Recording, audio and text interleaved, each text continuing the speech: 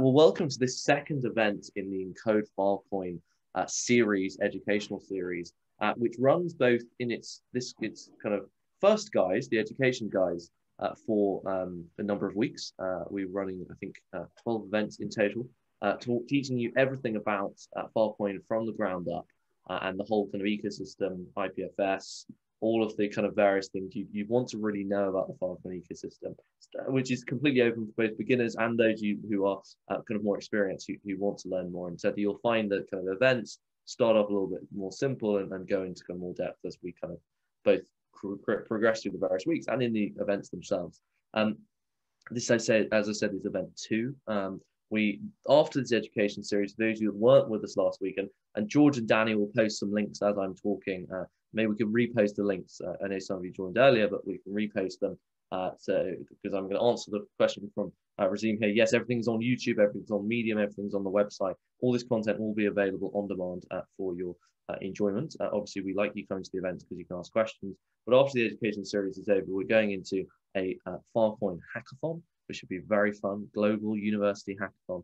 And hopefully you'll answer lots of challenges, win lots of prizes. Have a jolly good time building stuff with that kind of more broad Filecoin set of technologies. And also after that, we finish with an accelerator where we hopefully take the best hackathon projects and make them into startups. Should be very, very fun. Lots of links will go into the chat, the Discord link, the event summaries, Eventbrites for future weeks, the websites, in all their different forms. But I want to, without further delay, introduce Héctor San Juan, who is a software engineer at Protocol Labs, and he's going to talk to you today about IPFS, all things you need to know and would want to know. And we're delighted, Héctor, to have you with us. Well, this evening for me, and probably this evening for you as well. We know a lot of people are joining from the morning or even late night. So thank you all for joining. Héctor, great to have you with us, and we're really looking forward to your presentation. So over to you. Thank you very much, Anthony. So,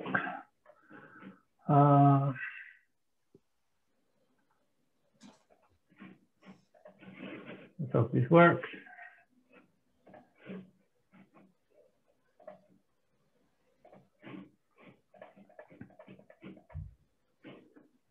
Can you confirm that my screen is visible? Very much confirmed. It looks good. Okay, I can even make it.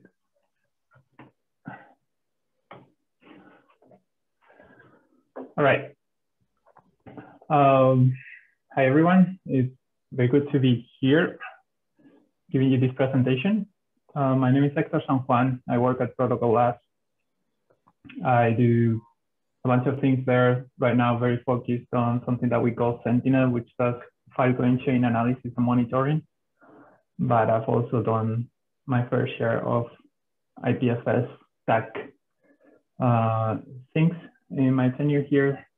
I'm pretty much working with every of the parts that make the whole IPFS stack.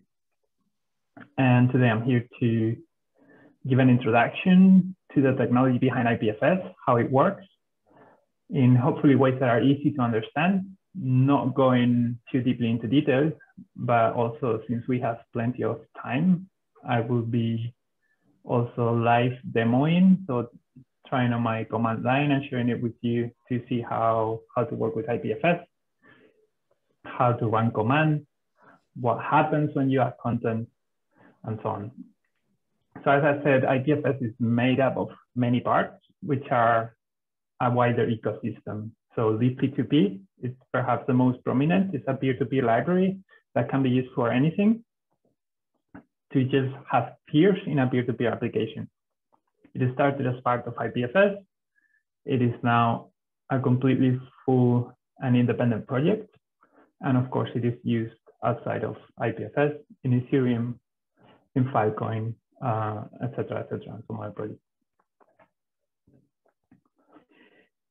If you were here last week, you already had an introduction and you touched on quite a few of the concepts that we're going to see. In following weeks, you will also have the opportunity to learn more about Filecoin libp2p.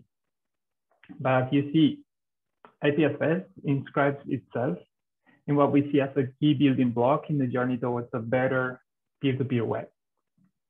And we see this from two sides.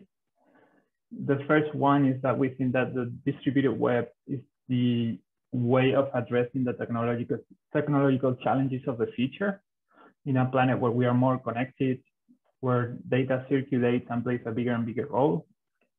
But we also think that this data and this knowledge that is encoded in this data are one of the most important assets to humanity, and therefore must be safeguarded, must be open, and must be in the hands of the people. So IPFS is sure not the answer to all the problems, but I think it represents a very nice building block in making this Web3 generation actually possible, and removing a lot of the barriers and a lot of the silos that we have around data. So what is IPFS? So IPFS is the interplanetary file system. The first part is, what is a file system? File system is just files and folders. There's like not too much else to it other than what you already know. You have folders, they can have files inside, they can have other folders, and you can traverse them. You can create paths that indicate which of the things in those files and folders you want to open or read. And the other part is interplanetary.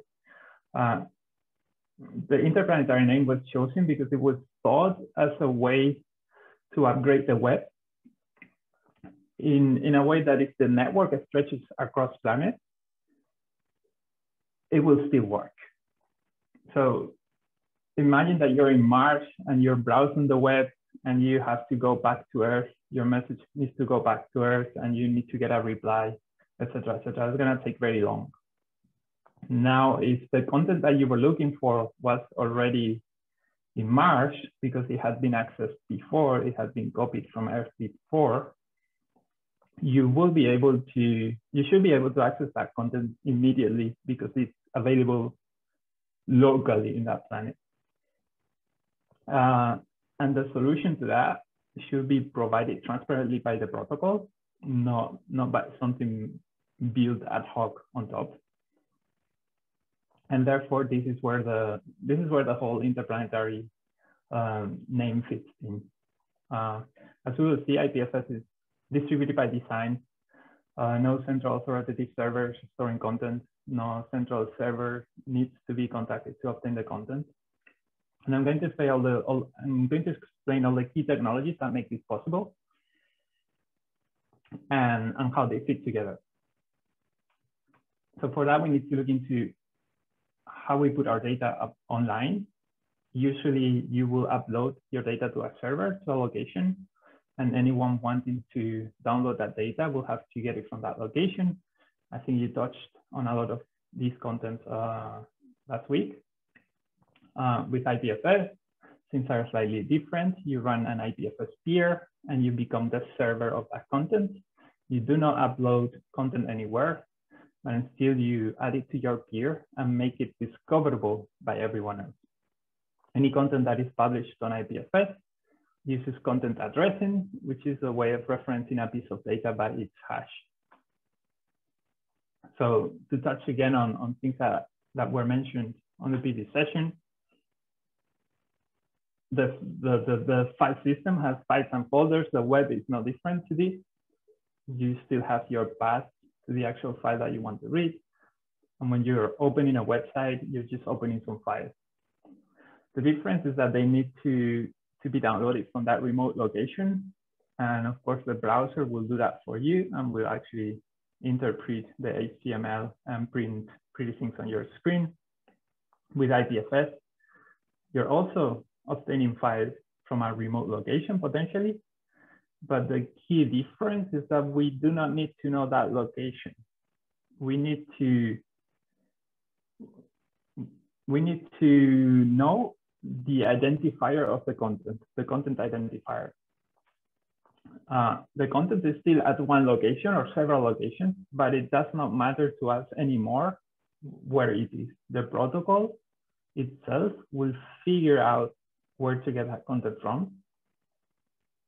And if we have that system, if we have that baked into the protocol, we are able to switch from these location-based identifiers to a content address system where everything is identified by CID. And as you saw, that implies that you can trust that content. Every CID, just to touch again on what was said, or if anyone wasn't there, is a cryptographic fingerprint of a piece of content. Every piece of content produces a different fingerprint. Usually, if they're using the same function to generate that fingerprint, the fingerprints will be of the same size and with the same properties, regardless of the amount of content that you're processing through to create that fingerprint. In the IPFS world, we work with CID. This is our name for the fingerprints, for the hashes, and they can be reproduced anytime that you have the original content. That means that if you obtain a piece of content by using its CID, you can rehash it. You can immediately verify that the content matches the CID that you used to obtain it. I see a lot of chat activity, but I kind of pay attention to the chat, and I'm happy to answer questions at different places in the presentation, because otherwise it becomes very messy. But thank you. So it is more or less clear. If I have a file, I'm just gonna hash it. I'm gonna do SHA-256. I'm gonna obtain an identifier, and I can then read my file using that identifier in the IPFS system. But if we're talking about file system, we're also talking about folders. And in this case, folders are not different from files. A folder is just special file, which inside lives the actual content in that folder. So that list gives you the name of the files in that folder and a CID, a reference to the actual content. Since a folder is just a file, you can see it as a special type of file. You can obtain a CID for that folder in exactly the same way. And therefore, you can end up representing a whole file structure, a whole file system, using this type of linked structures, which is what we see here. We see a folder structure, and the top level folder has something that we call the root CID. It has two entries corresponding to two folders, and those folders have other entries corresponding to files, etc., etc. Each different entry in those folders has a different fingerprint, which I color-coded with different colors. And this type of a structure, which is content address, everything in this structure is content address, is what we call Merkle lags. So Merkle lags are used by IPFS to move from a location-based addressing to content-based addressing in a single step by just replacing the locations. This is something that come thing with the root CID of that content. The translation is immediate, because once you do that, you can still keep the path that you have before, and you can still keep the name that you have before, and you can potentially have your root CID / user1 / abc.doc, just like you will access that on a web location using the URL path. Blockchain is just a particular example for Merkle lag, where there's usually a single branch of linked blocks, but it is also a content address data structure where things are linked by their hashes, etc., etc. So what will happen seeing how we are organizing folders using Merkle lags and content address structures? What will happen if I want to copy file.txt from this example here to the folder of the second user. So that will mean two things. First, we do not really have to copy the file. We just have to modify the folder to reference that content. It is very important to get in the mind that in IPFS, if two things have the same CID, they are conceptually the same. You can have copies on several locations, but conceptually in your system, they're exactly the same thing. You're not duplicating the content inside two folders. They will be actually referenced to the same content. We call this property deduplication. And in the presentation last week, it is already mentioned how deduplication can happen by chunking, splitting files in different fragments in a way that it happens cleverly, and you can actually not have duplicated fragments inside a same file and so on. Deduplication also happens in cases like this, where the same whole file is referenced from several places. So IPFS gives you a framework to take advantage of such optimizations when it comes to deduplication. But most importantly, second, since we changed the folder, since we changed the user2 folder to add this new file, that folder file, that folder that has the list of files was changed. Therefore, its fingerprint changed. Therefore, if I want to keep the whole reference to the same thing, the whole updated reference, I need to update the fingerprint that was pointing to it in the original root folder. If I update that fingerprint, I will obtain a new root CID.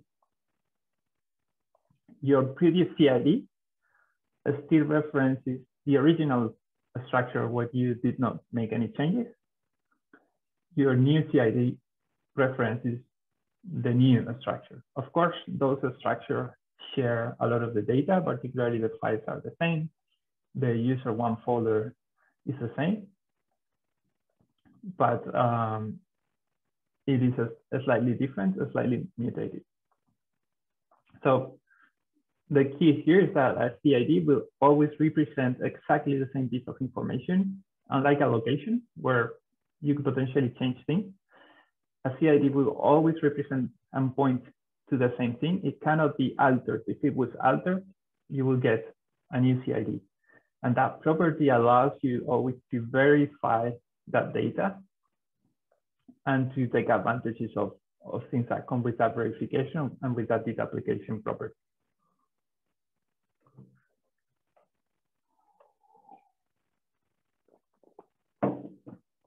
So now that this part is over, I'm happy answering some questions. Cool. Hector, shall I read them out from the chat? Would that help? Yeah, that would help a lot. Perfect. There's been quite a lot. It's been, and to be honest, quite an active discussion there as well. Let me scroll to the top. Oh God, lots of scrolling. Okay. Someone says, what's the difference between IPFS and something like Arweave? I'm not familiar with Arweave. That is fair enough. What is the difference between Protocol Labs and Filecoin as a basic introductory question? Filecoin is a blockchain which is developed at Protocol Labs. Excellent. And that is essentially it. That is good. How many IPFS nodes are there, and are there any nodes in general? There are in the tens of thousands IPFS nodes in the public network, according to our latest stats.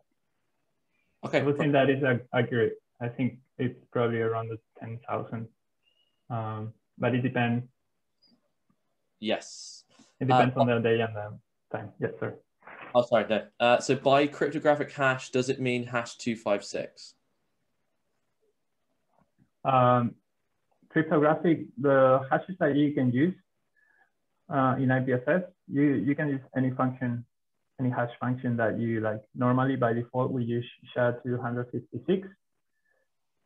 You could use anything else because the CIDs, the content identifiers that we use, are designed in a way that they support transparently different hashes. Of course, if you use one function, you will get one CID, but if you use a different function, you would use a different CID.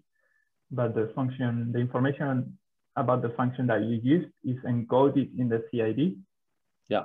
And therefore, you always know how to verify the content using the right hashing function.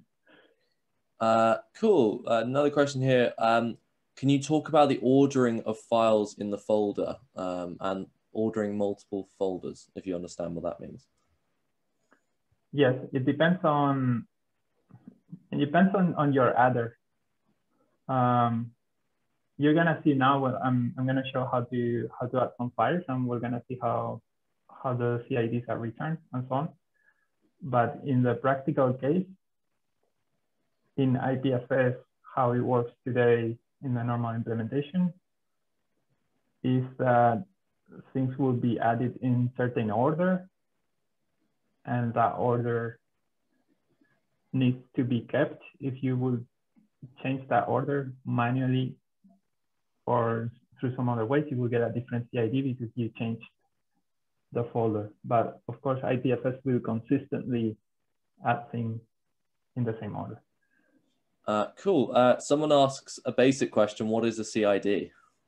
A CID is a content identifier. It is a hash. Perfect. Prepended by information about which function you use, prepended by information about which type of content it is pointing to. Yeah. Etc. Someone asks, is there a way to completely delete a CID in a way that it doesn't reference any file?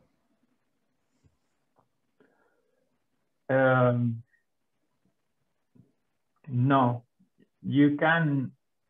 There will be CIDs that reference files which are not available.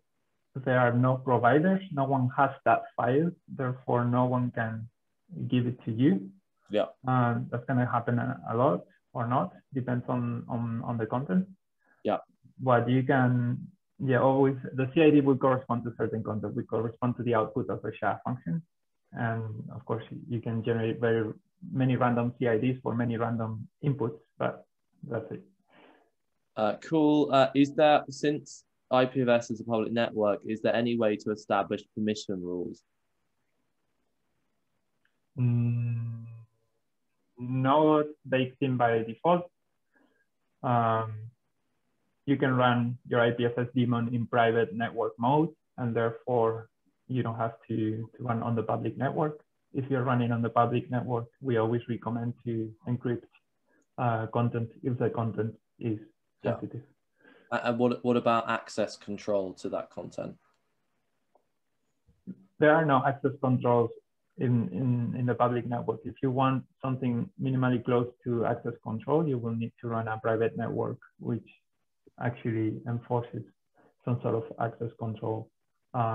Normally, the supported solution is using a pre-shared key, but if you want to go further than that, you have to develop a solution yourself. And maybe last one before we move on, which is kind of an obvious question. How do you handle illegal content? It is, IPFS is peer-to-peer, which means that you are responsible for your own peer and what content you are hosting with that peer. I will mention it later, but your peer is never going to download or store content for other peers. You need to request it first. And therefore you're responsible of what you're doing with that. You're not storing content for the network. You're not storing the actual content from the network. There's a level of indirection that I will explain in a minute in the second part of the presentation. Therefore, you are in control of what your node is storing, but you're also responsible for what your node is storing. Perfect. Good. I think let's move on then. Okay. Back over to you. So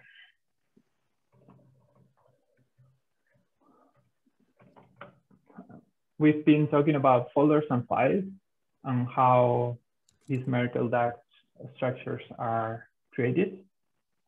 Therefore, rather than doing a demo at the end with all of this, I think we can actually jump and see how this works right now that it is very fresh on our mind. You should see the command line. Oh, quick question, Hector. Could you could you zoom in a bit? People are just saying it's a little bit too small. I am trying.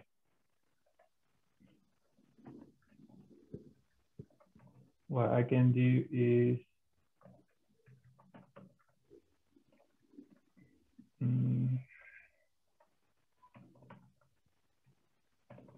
yeah.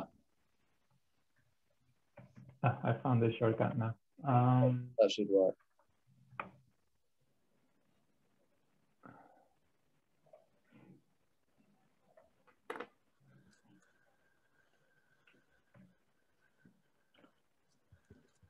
So I can also increase the font size here, I believe. Yes, yeah. That's the one. Thank you very much.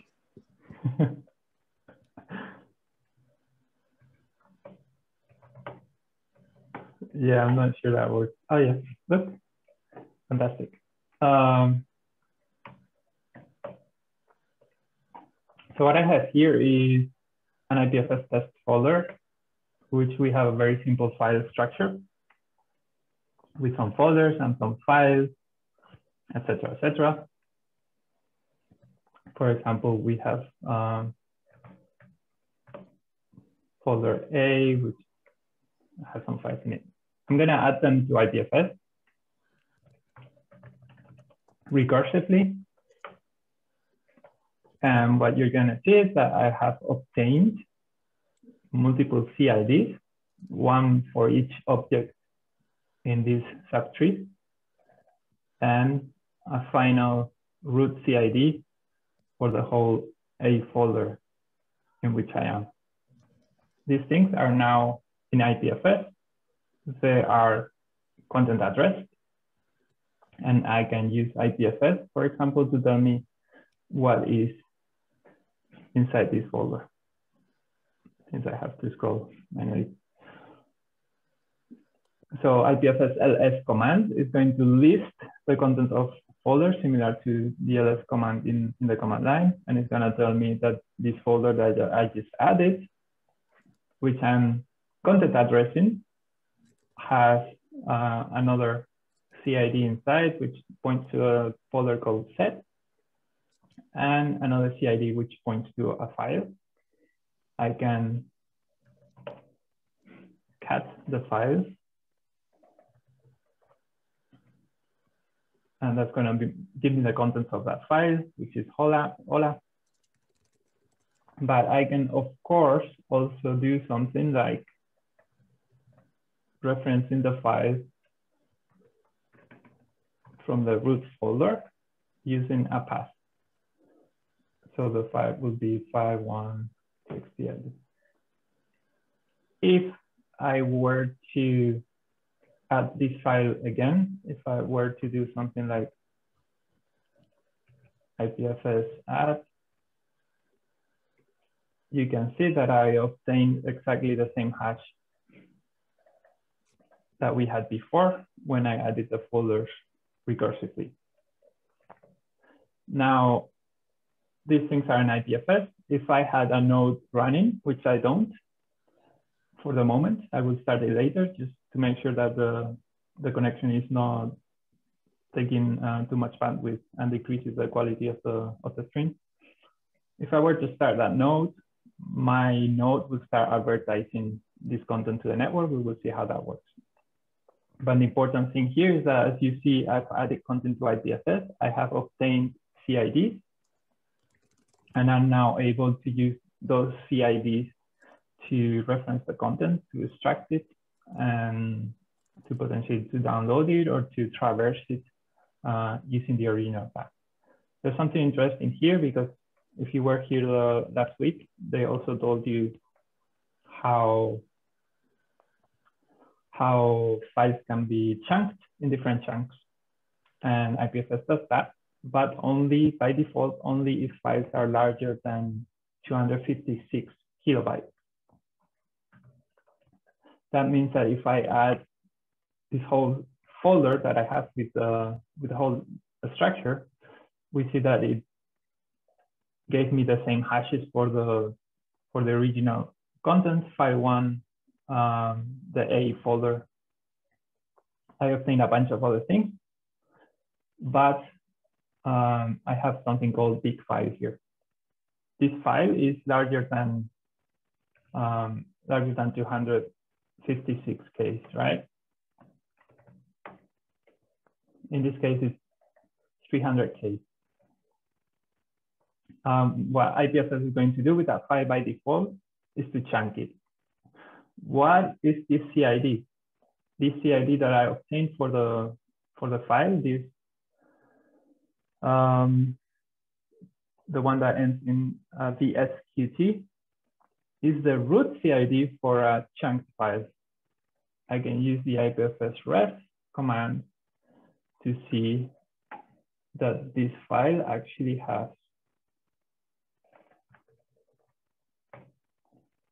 is referencing 2 blocks and only 2 blocks. This is recursive.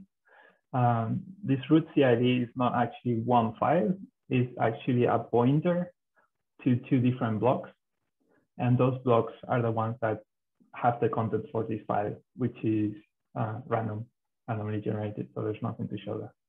But the lesson here is that IPFS will transparently message the content, message the folders, split them in a way that makes sense, so that in this case, you're gonna split a larger file in several blocks, just so then you can transfer those blocks on the network individually, and you can verify them individually on the network.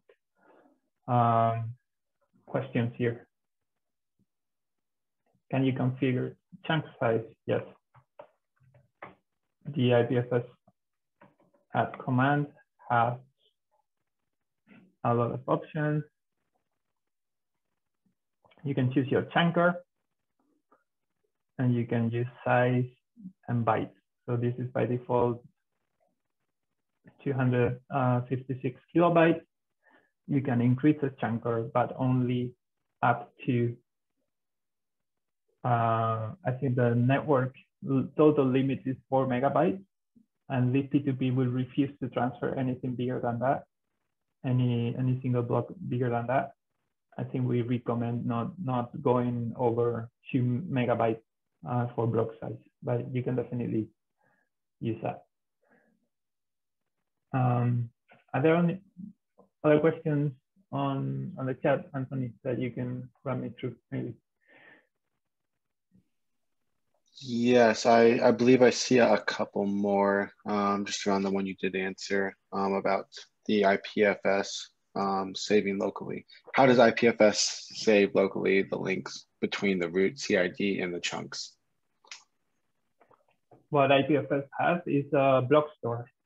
So it's essentially a key value database where the key will be your CID and the value will be the block.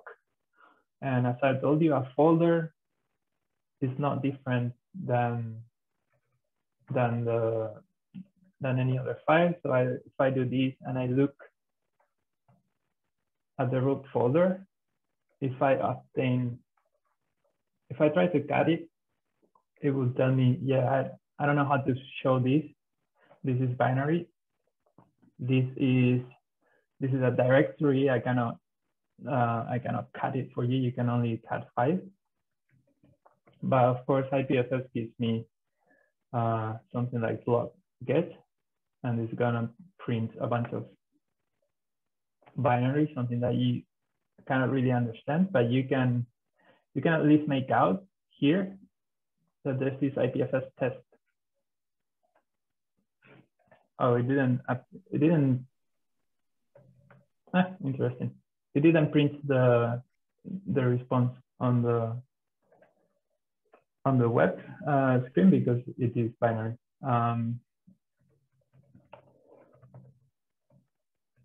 But when you do a block get, you're gonna get exactly the binary block that represents that directory. That binary block is actually a protobuf, and that protobuf is going to have some fields, and some of the fields are actually the links of that folder. So they will have a name, and they will have a bytes array in there, which is actually the CID of the things that the folder is pointing to. So all in all, it's not overly complicated. And there was a way that this could be decoded, but I don't remember the facts, so I'm not going to do that. Any more questions? Perfect. I think we should be good to move on for now. It seems like lots of people are helping each other out in the chat there. Well, thank you very much. So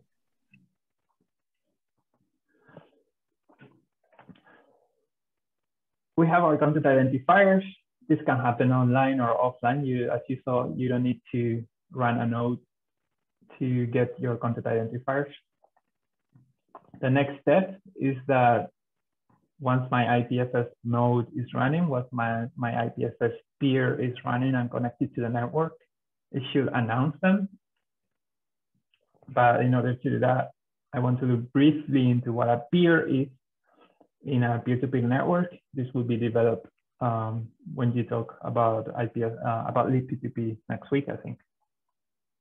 So a peer in a peer-to-peer system is an application that is connected to other peers to form this network. If you forget about IPFS for a moment and think peers in general, there are things that every peer in this network must have. They need to have a name, in practice, a unique identifier. In practice, a unique identifier that is linked to a cryptographic identity, which can be used to securely communicate to other peers.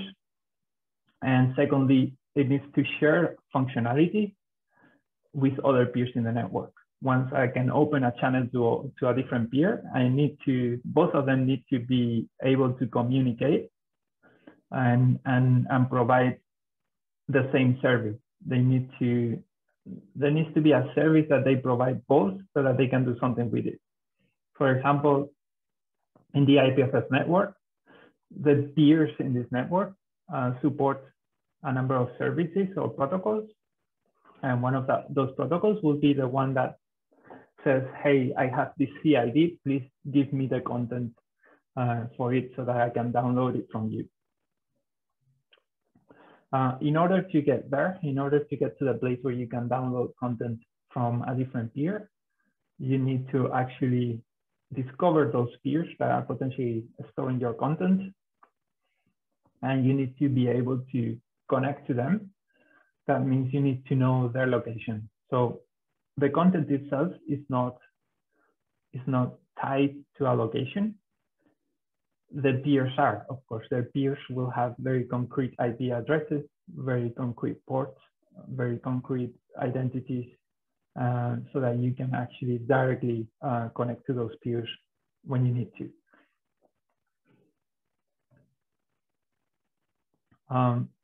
The discovery of content happens using the DHT. I think it was touched on last week. It might be probably also described more in depth when talking about libp2p.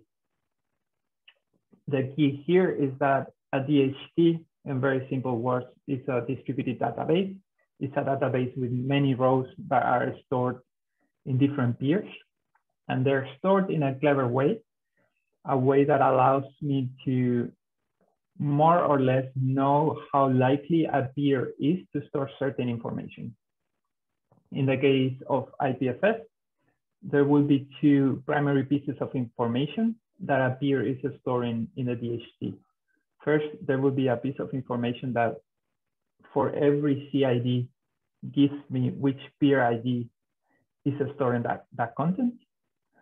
And there will be a second piece of information, which is for every peer ID, it will give me which IP addresses and which protocols can be used to talk to it. So the whole process consists in asking the network, hey, who has this information that I'm looking for? Who has stored the information about who is providing certain CID in the network. And because of these DHT metrics that tell me which peers are most likely to store that information, I can search for that, and I can see which peers I'm connected to. I can decide which ones are more likely to store information for a certain CID. And I can ask them, hey, I'm connected to you. I want information about which peer IDs are storing this CID. Do you have it? And the peer will be, yes, I have. I'm storing information for that. Or alternatively, they will say, I don't have it, but we are both part of a peer-to-peer network. And I know who is more likely than myself to have that information. Therefore, you should go and ask these other peers. And this is a whole part of the lookup. Once I obtain which peer IDs I'm interested in, I will do a second query, a peer routing query, to obtain which IP addresses I can use to actually connect to those peers. I eventually initiate the download of the content. Let's do questions here. Okie dokie. Let me look at some questionnaires. Let me just change my view. Give me a second.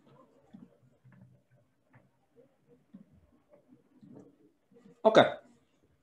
So how does it discover the first peer, says Shershak. Yeah, the IPFS daemon is configured by default with a list of bootstrappers, which are run by the IPFS project, and which are used solely for the purpose of bootstrapping to the network. It's your common marketplace. People will connect there, and once they connect to the bootstrappers, they will start using the DHT to discover other peers in the network and becoming well connected. Okay, cool. Can you configure chunk size? Yes, you can configure chunk size when adding content using the flags for the IPFS add command. How does IPFS save locally the link between the root CID and the chunks? Say that again, sorry. How does IPFS save locally the link between the root CID and the chunks? We answered that before. I said that IPFS has a block store, which is a key value data store, and is storing these two things, and the folders are some protobus, which has links to other things. Cool. What is the incentive to host an IPFS node? Good question. Depends on what your incentive is to the data that you want to provide to the network. Obviously, IPFS is not incentivized. You're not getting paid to, the network doesn't provide facilities for you to automatically get paid or have an incentive to store other people's content. That's where Filecoin comes in. And the thing about IPFS is that, as I told you, you're mostly storing and hosting and providing your own content. If that content of the content that you're interested in providing in your own peer is popular in the network, there will be more providers, because once you have certain content, every peer will start advertising it. But there is no baked-in incentive to run an IPFS node other than making sure that certain data is available on the IPFS network. Okay, very good. And that's pretty much it. Because Discordian, I'm not sure who Discordian is, but I think he's part of Protocol Labs. He's answering lots of them. But last one here, which Discordian's also answered, but I'm going to just let you answer as well so everyone can hear. If I'm asking the DHT for the root CID, how does the DHT find the corresponding chunk CIDs? So the CID will, by default, the DHT will have entries for every CID, not just for the root CID one. Cool. Although you can choose to only advertise root CID. And then once you are, it comes a bit later, but once you are connected to a node that has given you the root CID for something, it is likely that that node has the whole tree, the whole Merkle DAG under that, and you don't have to keep doing DHT requests for that. You're just going to talk directly to that node and request the content without having to use a DHT every time. Perfect. All righty. Let's keep going then. Yeah. Okay, so a bit of a demo here. The IPFS command has DHT subcommands, which are interesting. I'm running my peer now. I have an ID. I have public addresses. I have a bunch of protocols that my peer supports and that other peers in the network support. This is what I told you, that the peers in the network in a peer-to-peer system, they need to talk the same language for some things. So what we're seeing here is that an IPFS peer has implemented all these protocols, and they're used for different things when you're running IPFS. And of course, when you go and try to talk to a different peer, you're going to do something like, please can I fetch content from you? So you're going to try to see if that other peer supports the same protocol.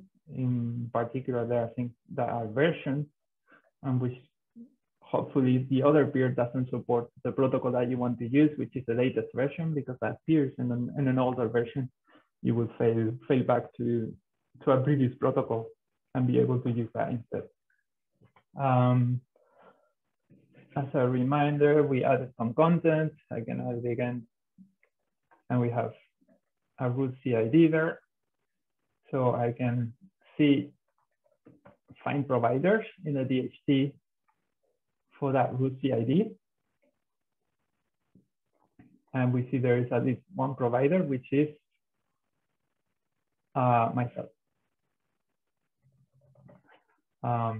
This is something to be expected. I don't know if someone else will be providing this content, since I just added, obviously just myself, but maybe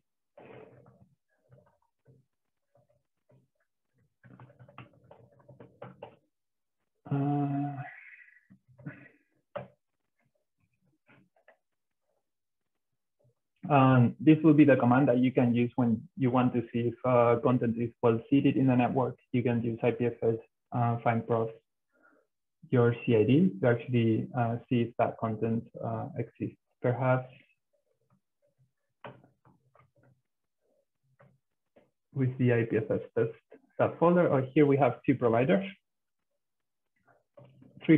because after all, I pinned this content before the subfolder in some other peers. So it is showing separate providers. And what I can do now, hopefully, is IPFS DHT find peer and select one that is in my peer ID is TM. So I can do this, and it will tell me that it found that peer, and it is actually giving me all the addresses that that peer is advertising on the DHT, and that peer will be reachable on. So internally, when I do IPFS cat, if I don't have the content available locally, this lookup will happen. It will find props on the DHT, and then it will find peer, and then it will connect to that peer, and then it will initiate the download with Bitswap. The DHT can be used to put arbitrary values, not only CIDs, but the commands that are most useful here, that come most handy, are the find peer and find props one. I don't know if I have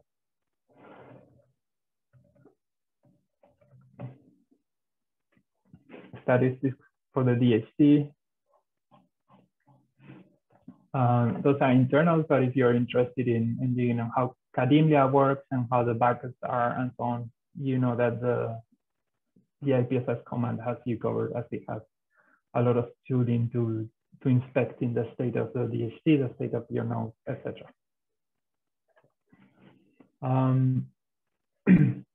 Any questions from this part? I think Discordian is churning through them, so you can keep going. Okay, thank you.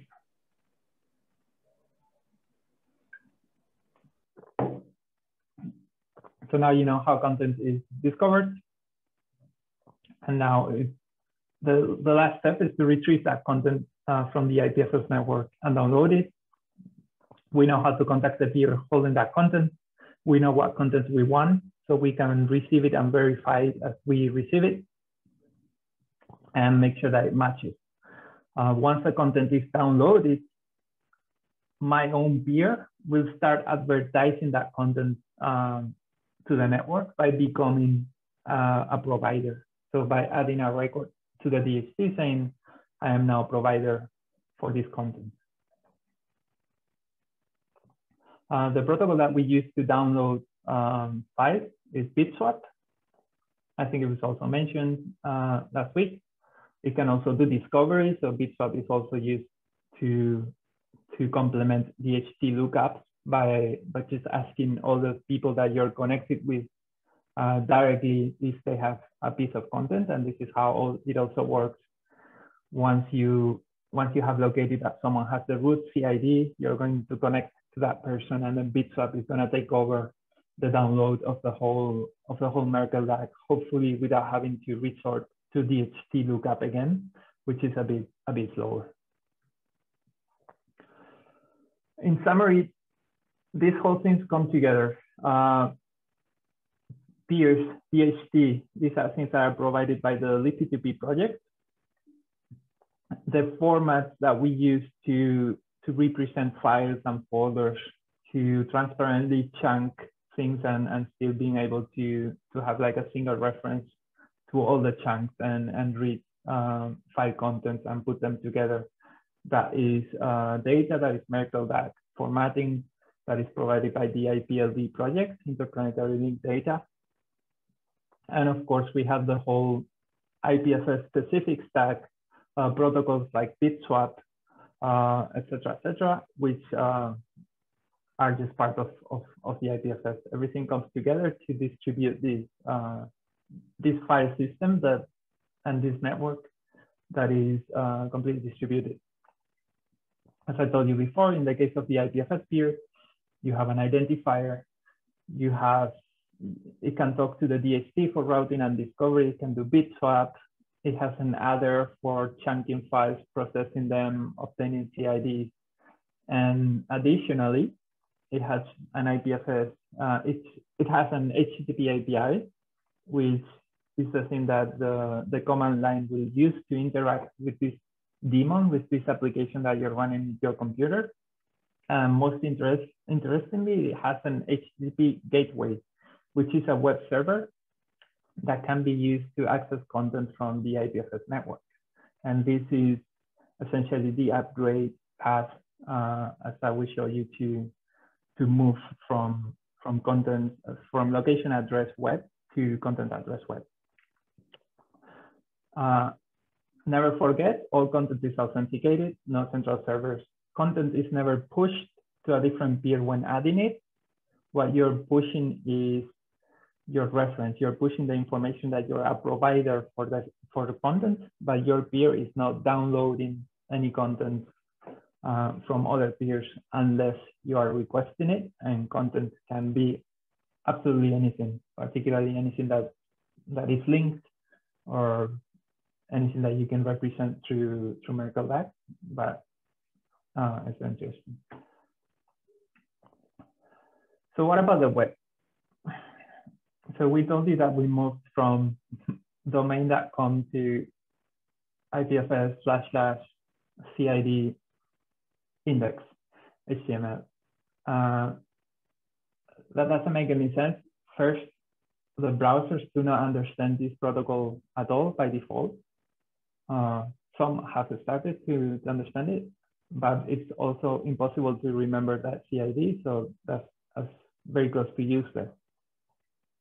But I just told you that the IPFS peer runs something called an HTTP gateway. So at least I can use that to rewrite the URL in a way that a browser understands it.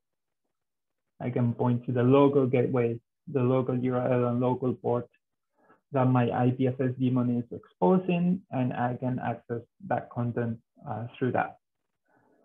Browsers are now happy with this. They have a server that is going to serve content to them using the HTTP protocol, which is what they understand. However, it is impossible to remember.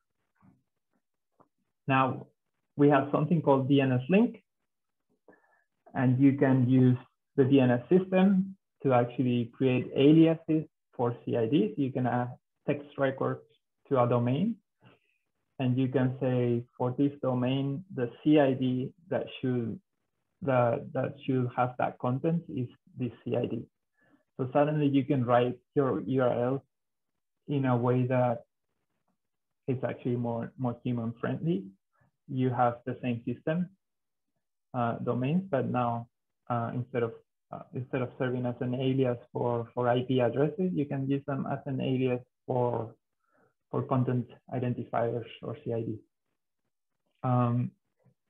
More importantly, there are now also distributed domains, Ethereum-based domain, .s, etc., and you can use those also to make this translation if you want to be on the most distributed side of things.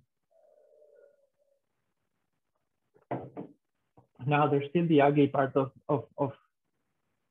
having to talk to local hosts and having to write the URL like that. That is still not really nice. But you could potentially also use domain.com and make it point to localhost and make your node listen on port 80. And you could actually essentially have the same URL that you have at the beginning, but instead of pointing to a location on the web, it's pointing to your local node. And if the user is running IPFS, it will be reading the content from the IPFS network, and it will be using DNS link to find which CID it needs to use, and it will be fully distributed. But this is just a hack because not everyone runs the IPFS network when visiting a website, so you don't really want to do this. What we use instead to make that upgrade is a combination of public IPFS gateways and support from browsers or browser extensions. So instead of having domain.com pointing to your local host or the local host of the visitor, what you do in domain.com is setting an alias pointing to a public IPFS gateway. Now, when the user is visiting that with a browser, the browser will be able to see if you're accessing something that has a DNS link, something that has a CID associated. And if so, it will be able to capture that request and forward it to your local node if that is installed. And if not, the request will proceed as normal, except that it will be handled by a public IPFS gateway, which is centralized infrastructure, but at least the handling happens transparently. There are two ways of doing this handling of the request. As a user, you can either install the IPFS companion browser's extension, which automatically detects if what you're trying to visit is something that is hosted on IPFS because it has an IPFS link, or if it's an IPFS URL. Or you can use browsers that support IPFS directly, for example, Brave or Opera. In this case, the request can be handled by the local peer gateway. You can also embed an IPFS peer in the browser. And in the worst case, it is handled by a public gateway. IPFS.io or the web.link, and this will not be fully peer-to-peer because you're still depending on the location of that public IPFS gateway, but at least it doesn't break the web for the users. And that's it. We already ran through the demo before, but I can also show you that we added some content there. And I can use the cid.ipfs.the link. HTTP, yeah, HTTPS should work. Okay, so that worked. I was able to access something there, but it doesn't know how to. I know because I have to use CIDB1. Sorry. If I do this, you got that link. If I do it like this.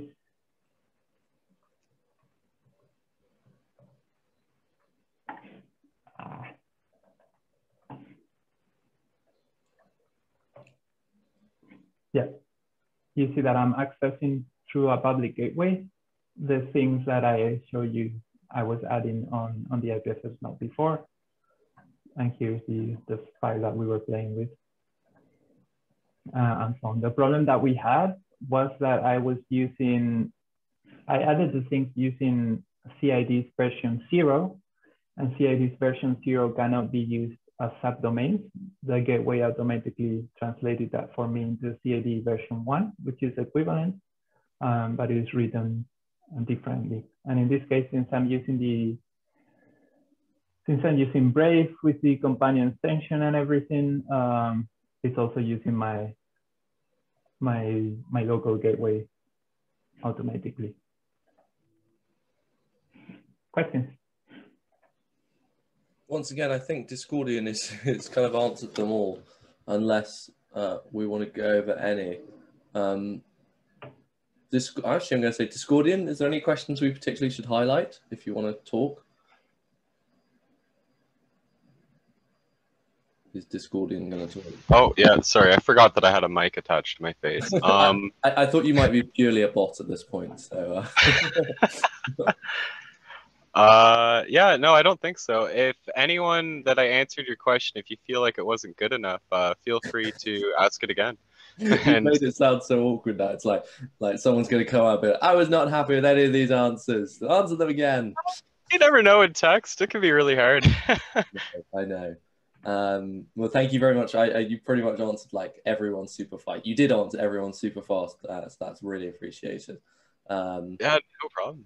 Cool. Good. I think that's us. Unless anyone has any other questions that they didn't get a chance to ask or didn't feel like was fully covered enough today. Anyone have any other questions?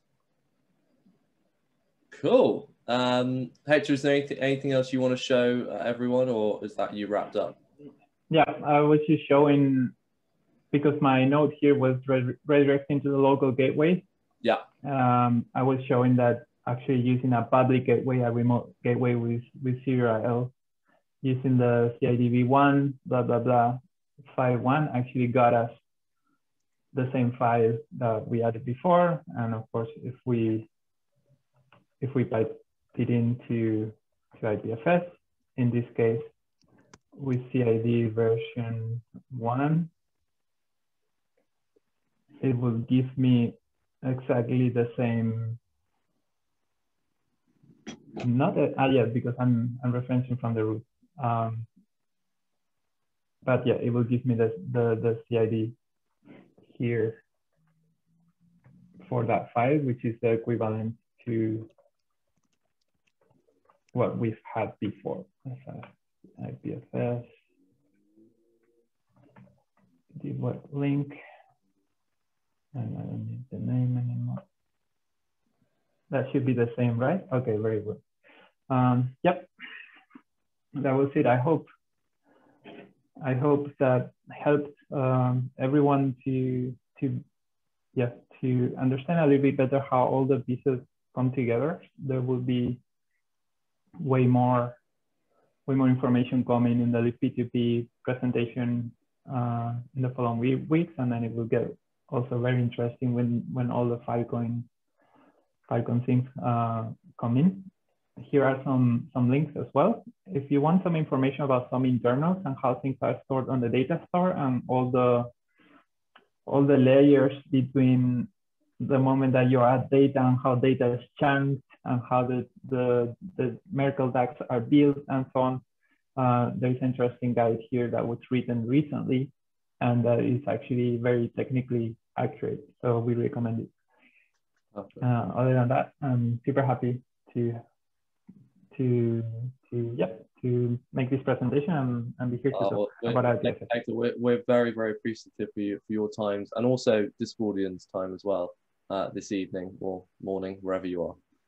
So thank you very much, first and foremost. A fantastic presentation, extremely thorough and in-depth. I know a lot of people on chat are saying thank you as well, and I can only echo their thanks to you guys. So much appreciated. For those who attended today, we go again next Tuesday, 5:30 p.m. The intro to libp2p is next.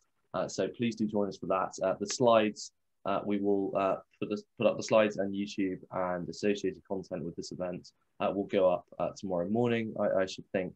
And so if you do, well, I'm sure you will want to look back at this event and use it again. So we hope you do that, and you'll be able to get that content in the morning. And in general, please follow the Discord. We will keep you up to date with all the events. You should have calendar invites for every future event. So that's directly in your calendar. There's also an Eventbrite that Danny has put in the chat and will be reiterated in the Medium and YouTube tomorrow. In the meantime, thank you very much, everyone. Thank you again, Héctor and Discordian, for your time this evening. I'm looking forward to seeing you in future weeks, and have a good rest of the day wherever you are. Thank you very much, all.